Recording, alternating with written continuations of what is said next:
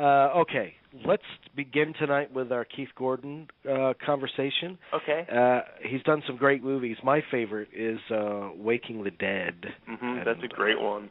Which I was able to tell him. But Billy Cudrup, Jennifer Connelly film.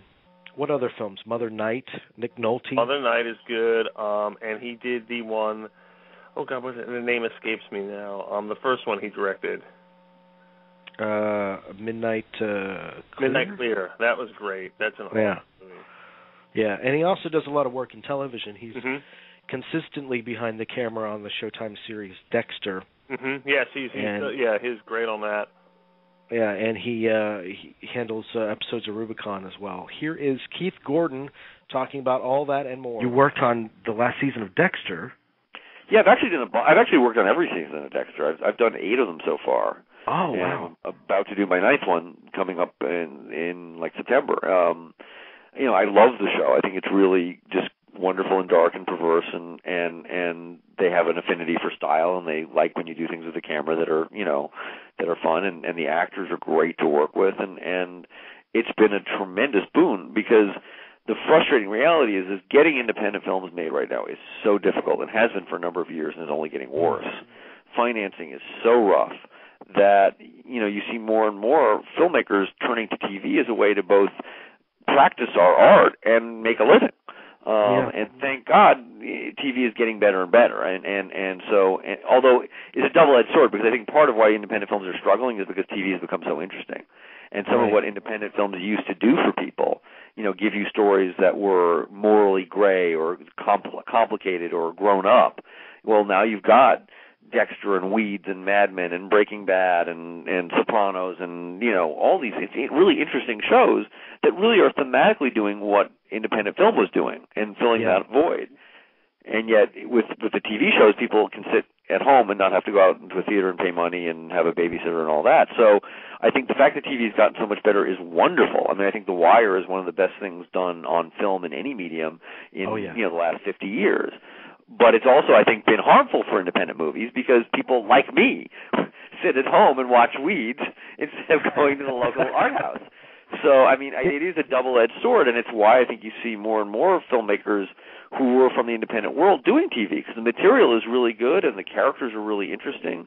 But at the same time, we're not getting to make our own movies in the same way, and that's sort of frustrating and sad, because there's a lot of really good filmmakers who are just struggling to try to get just a couple of $1 million to make something that they want to make. I just saw an interview with Robert Duvall the other day, and he's going to come on the show next week, and he was saying, "Look, I got 4 projects.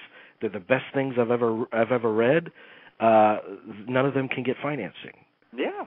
No, financing has become, I mean, it's been bad for a number of years, but with the economic slowdown, it went from sort of bad to ridiculous. And now the number of actors who are considered financeable is such a short list. I mean, it's the same 4 or 5 names, which makes it impossible, because everybody's chasing the same few actors, and, they're just overloaded.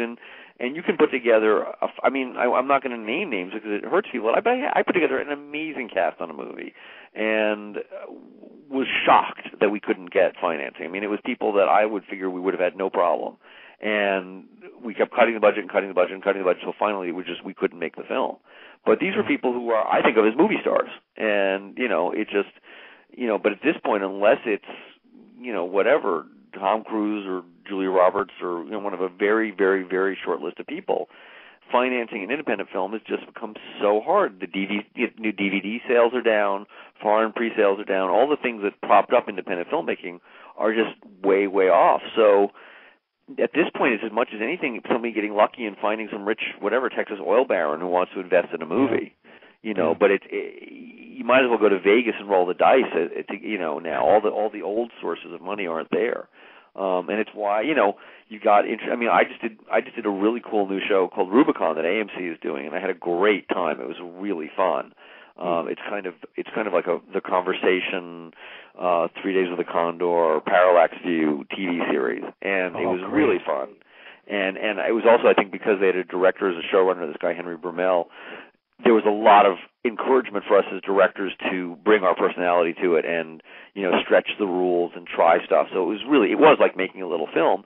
But like the guy doing the episode after me was, Brad Anderson, who's a fabulous independent filmmaker who I really admire. I mean, we're all kind of doing TV now because it's where the interesting work is, and it's a way to make a living doing stuff that you can like. I mean, better that than doing some terrible Hollywood feature sequel. I'd much rather be doing Rubicon and Dexter than be doing Fast and Furious Part 8.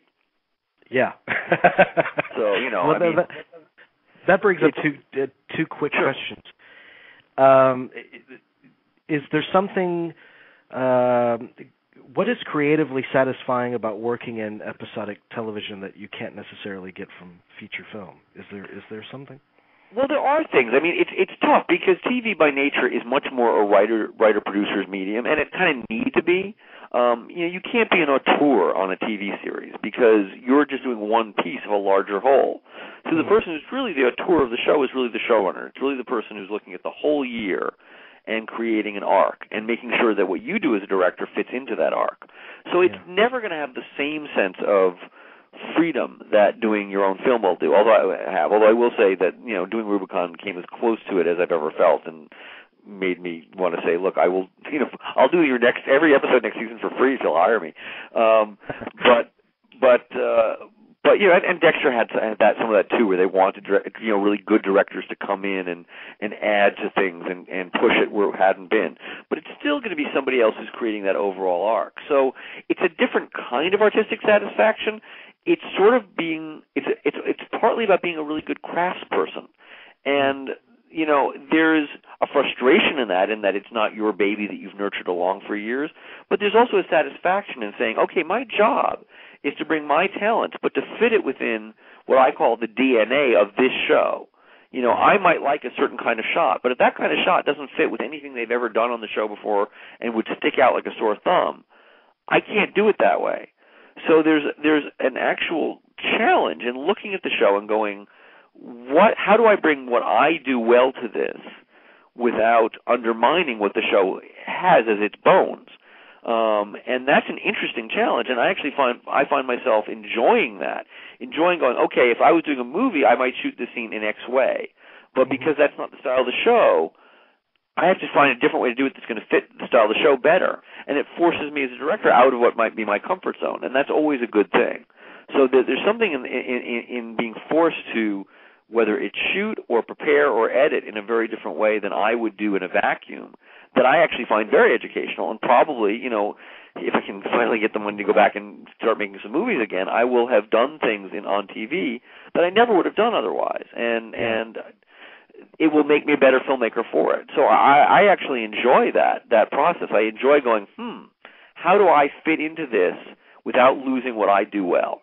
And I find that a really fun puzzle, and especially if you're working with good people. It's, why I've gone back to Dexter over and over again is because the people are so cool that there is a real good meeting in the middle process. You can still say, I know you guys haven't done this before, but can I do a sequence in black and white? And they go and they're open to it, as opposed to them looking at you like, get out of here.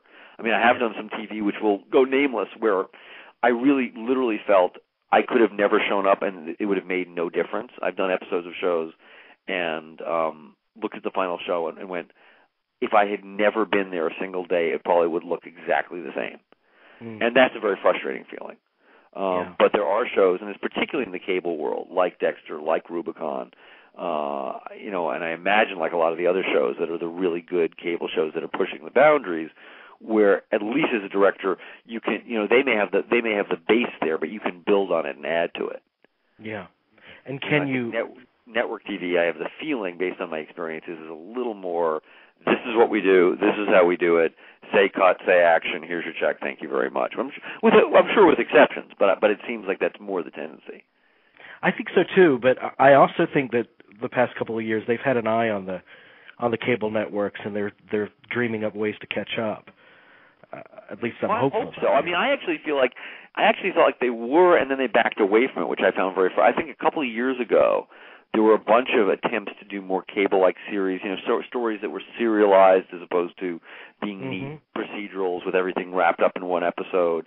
Shows like, The The Nine, or there was a rash of these shows that I thought were very interesting, and that were more that cable style of storytelling, where it's really like it's like Dickens did with novels. It's a little bit each week, but adding up to a much bigger whole.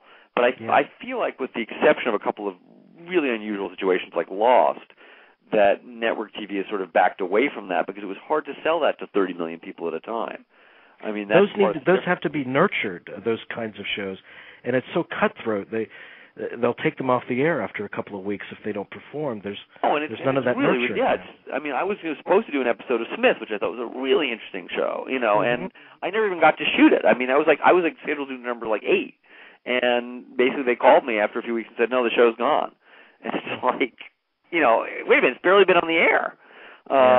But it is a cutthroat world. I mean, network TV, and I don't blame them. I mean, it's the executives are only dealing with the realities that they're dealt, which is that everything is based on advertising price. Everything is based, the cable world is a certain luxury in that if you're a pay cable station like HBO or Showtime, it's not about how many people watch that episode of Dexter. It's, do people talk about the show? Does it get awards? Does it get attention? And does it make people want to subscribe to the channel?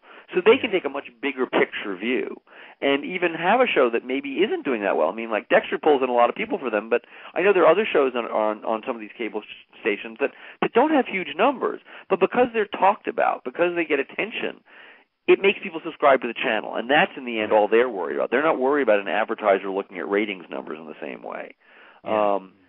Someplace like AMC has to sort of split the difference, but again, they still can work on it. I mean, their shows, you're only talking about a couple million viewers watching a Breaking Bad or Mad Men, and those, I think, are both brilliant, brilliant shows. But if you had to have 10 times that many people for those shows to be considered a success, of course you couldn't take the same kind of chances. It's the same reason you can't take the same kind of chances in a $100 million movie that you can in a $5 million movie. So I think that the networks are always going to be at a disadvantage because they've got to make a lot more money to break even. Well, speaking of movies, before I let you go, is there a film project that you're nurturing yourself that you'd like to see come to fruition? Oh, sure. Well, I have a few. I mean, the reality of it, and I think almost any independent filmmaker you talk to, will always have a few going on, especially in the last 10 years or so, because they're so hard to get made.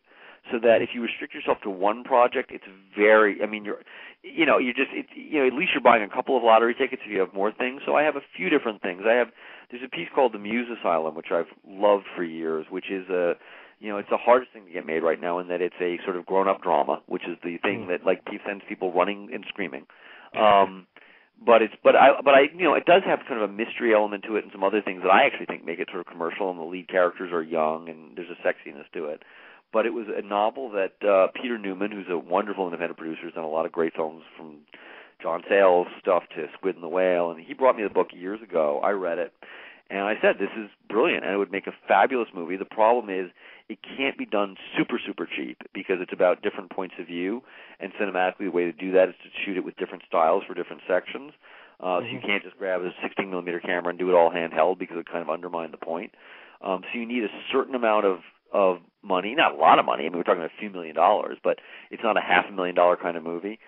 And that's when we've been nurturing very slowly, and we think now we've got a sizable chunk of the budget from one company, but we still then have to find the rest of it and then put a cast together that will make everybody satisfied. So that one's on the road, but, I teach a lot, and one of the things I always teach is that, especially in the world of independent films, getting from nowhere to close isn't the hard part. Getting from close to here's the check you're actually making in the movie, that's what's impossible. So, yes, I think on Muse Asylum we've gotten close, but whether that next step from close to we're on a set is 6 months away or 6 years away, I have no idea. So there's that one. There's, on the other end of the scale, there's a comedy that I didn't write. In Muse Asylum I did the adaptation, but there's a comedy that was an original script that was sent to me years ago called Mamu that I fell in love with at the time and couldn't get anywhere with because the main character is gay, and 10 years ago, nobody would even consider doing that. It was we're not going there. Now, in sort of the post-Milk Brokeback Mountain world, the fact that a character is gay, and it's not even what the whole movie's about. I mean, it's just one of the things about this character, but it is an important part of the character.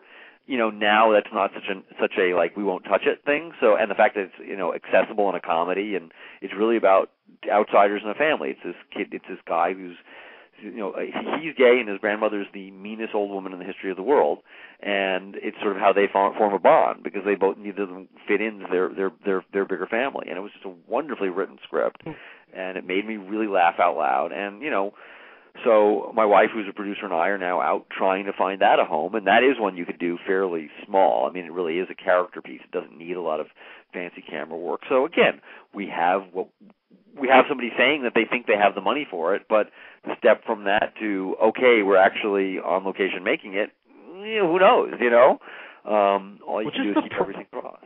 The process, it just sounds like 90% torment, 10% enjoyment, doing what it is that you have a passion for doing. Well, that's the truth. I mean, the reality is, another thing I always tell young filmmakers or students or whatever is that if you're going to be an independent filmmaker, you're going to be a professional fundraiser who directs as a hobby. And that's the way you have to look at it. Because what you're going to spend your time on is raising money. That's over 20 years of your life, 15 or 16 of it's going to be putting together the film, and only 4 or 5, if you're lucky, will be making the movies. And you just have to try to accept that that's the hard work. That making the movie is the vacation. When I finally get to make something I want to do, when I finally got to make Waking the Dead, 9 years after I first read the book, that was the greatest joy in the world. I mean, that wasn't hard work. It was hard work, but it was, I couldn't wait to go to the set every day. Yeah. So to me, the real hard work was the years up to that, getting somebody to give me the money to go do it. Making the movie was the reward. Yeah. Well, Keith, I've loved this so much. This has been great. And whenever next season of Dexter or your next film project, please come back. I would be delighted. I'm as a film geek myself, I'm always happy to talk to you. So, just know that you can reach out at any point, and I'm happy to sit and talk movies, because that's what I do with all my friends anyway. So it's just, this feels like a Saturday evening with my buddies. So that's right. It's my great pleasure. So. Thank you so much, and I will send you the links to the De Palma shows once they Great. Once they get I'm really looking forward to it, and I'm honored to be a part of it. And if you do talk to Brian for them at all, please send him all my best, because we haven't spoken to him in a couple of years now, and but I always speak of him so fondly to everybody, because he was such a big part of my education. So just let him know I'm wishing him well. I sure will do that. I don't know where he is with Boston Stranglers yet. I think is the one that he was working on. That was last I heard. That's what, but I don't know if it was in production or if it was. I've actually don't know what's happening with it, but I hope to God he's getting it made, and that would be great. I think it's running into those kinds of financing problems. From what I'm reading. Every movie. That's every movie now. That's even the studio world has gotten much more that way. I know everyone was looking at Inception, and thank God it did well, because there was a perception. I remember I was in New York on location while we were doing Rubicon, and there was a big article in the Wall Street Journal, which I normally don't get, but it's what they delivered to the hotel room. And it basically was saying, if Inception doesn't do well, that's the end of Hollywood wanting to do anything that isn't a sequel or a remake. Yeah. Because this was a big, expensive, original idea, and if that doesn't do well, then nobody's going to want to ever do that again. And so thank God that's done well. So, I'm actually working with Chris Nolan on a project, so that's kind of cool. I'm also glad for him, because I've been working with him, so I want him to be doing well, because it's, I'm glad for him on a personal level. So. Wow. I don't know of anyone that's doing better than Chris Nolan right now. It's great. No, and it's, I don't know this is still in such an early stage that I don't know what's going to happen with it or whatever, but there's a book that he had read and liked, and somehow I guess knew my work, and approached me about whether I would be interested in writing and directing, and so we've been sort of just really working on the story of it and all that, and who knows when it will see the light of day, but it's been sort of a great thing to get to work with him, and then he's got a young producer that he's working with, Jordan Goldberg, who was the co-producer on Inception, who's kind of the person I've been dealing with a lot day to day on it too, and obviously having his name on something means. That one, I actually think, if we get to the point where we're all excited and happy enough with it, the chance of it getting made is really good, because Chris's name has got that kind of weight. So that's kind of exciting, But But it's a process of getting it to that point first, where Chris and ultimately studio and everybody sort of all feels in line on the story, and then we get to worry about the actual making part. Yeah, well, that's incredibly exciting. Well, yeah, I brought it up. I'm always hesitant to bring it up because I always feel like things like that, they can fall apart, and he could, what if he loses interest, or what if he's got so many things of his own going on. So it's like I feel very, very lucky to be involved with him, and I also think he's kind of one of the few real kind of cinema geniuses we've got around right now. But I also feel like, I'll talk about it, and then I'll get a call next week saying, Chris has thought about it, and he's really going to focus on his own stuff, and I couldn't blame him, but so you're always kind of, when those things come up that seem like lucky things, you kind of go, well, I'll kind of shut up about it and just hope it doesn't go away somewhere. Yeah, you don't want to jinx it, but just the idea that that collaboration, that it's happening now, is exciting. Whether or not the project comes to fruition. No, and he's got an amazing mind. He's incredibly challenging. Because I'll go down a road with the script and I'll get notes, and it'll be frustrating sometimes because he'll have a whole new idea, but every time it's because he's got a new fresh angle on it. I think it's why he his own story, thing is, he talks about how it took him 10 years to write the script for Inception, and I can believe it, because he's that sort of detail oriented, and that sort of he seems like somebody, and again, I haven't gotten to know him well. I can't pretend that even in this process I've had anything except just a little bit of his time. But my sense of him is somebody who's who's never stopped searching. That is never just satisfied with where he is. It's always like, well, can we go further? Can we go deeper? Is there a different way to do this that we're not thinking of? And which is very challenging, but ultimately what leads to, I think, why he does such good work.